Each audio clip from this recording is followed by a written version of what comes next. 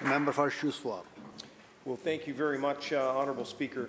British Columbia is home to some of the most stunning lakes in the world. They not only provide us with a water source, they're also home to recreation and countless memories for families and friends. However, our freshwater lakes and river systems are facing an unprecedented threat from invasive quagga and zebra mussels. This issue transcends mere environmental concern. It strikes at the heart of our regional identity and economy. The introduction of invasive mussels into our waters would be catastrophic. These organisms relentlessly damage ecosystems, disrupt natural food chains, and cause severe economic repercussions.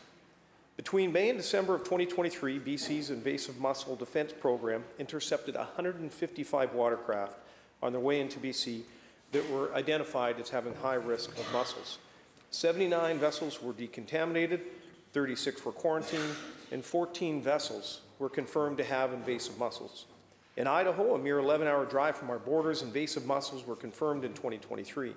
This proximity is a stark reminder of the imminent danger we face. Unfortunately, just as this threat is reaching its apex, surveillance funding has been dropped from the federal government and other partners. This is not just an environmental issue, it is about preserving the essence of our region for future generations. The District of Sicamous, the Kelowna Chamber of Commerce, BC Wildlife Federation, and others have voiced their heavy concerns over this situation. I implore everyone from local residents to governmental bodies to join in this critical effort. We must take immediate action. Together, we can protect the natural beauty and resources that define us.